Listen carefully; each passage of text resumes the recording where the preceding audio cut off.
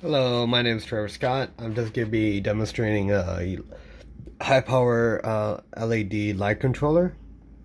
These are 54 watts, and basically some functionality of this design is I'm using a timer 555, and then I'm using a MOSFET to buffer the signal. That way we can draw high power to these LEDs, high power LEDs. I am using a NTC resistor, if you can see right there. The reason being is because it can provide high power. It basically it'll limit the inrush current, and coming from a lead acid battery, that's a I don't know if you can see it. That's a big deal. So it just helps with the inrush current. And then something else is I'm using a linear regulator, only losing about 1 watt of power, and I'm using a high ESR cap.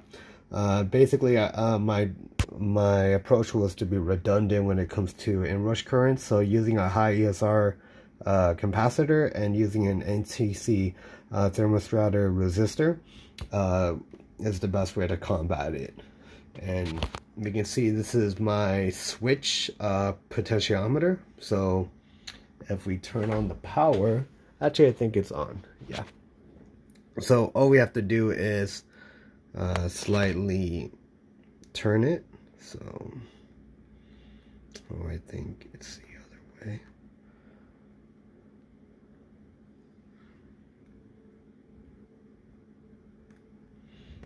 One sec. Actually, no. There we go. Turned it. And then we can see once it's on, and just to make sure it's not contacted, we can adjust the brightness.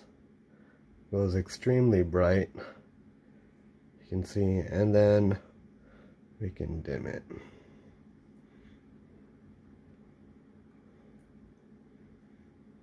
And turn it off. Turn off the breaker. And yeah, that's basically the design of this. Thank you very much. Have a good rest of your day. Bye.